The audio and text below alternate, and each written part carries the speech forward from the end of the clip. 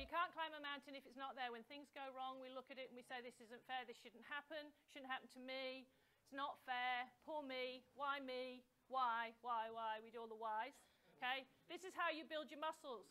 You're never going to learn how to climb mountains if you don't get them. You're never going to learn how to deal with difficult people if they don't show up.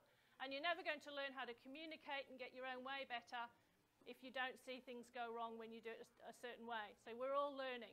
Everyone's on a learning curve. But you need the mountain, we need the challenge so we can grow. And you will have challenges. What's the worst question you can ask? What's the worst question you can ask when someone bullies you? Why is that the worst question? Why is that the worst question? Not them, yourself. Yeah.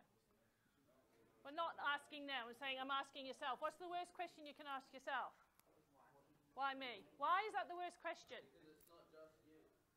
Ah, yes, it's not just you, firstly. It's never just you. That's the other thing. Bullies never just bully one person. They just bully people.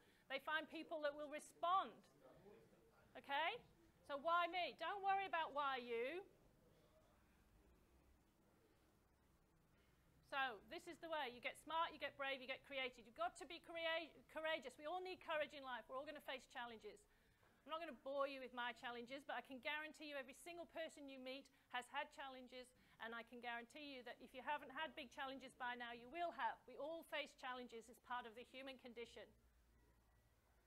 So get smart, get brave, and get creative. Put your creative hat on. You have it. You've got lots of power. You're all smart enough and strong enough and wise enough to create a better world.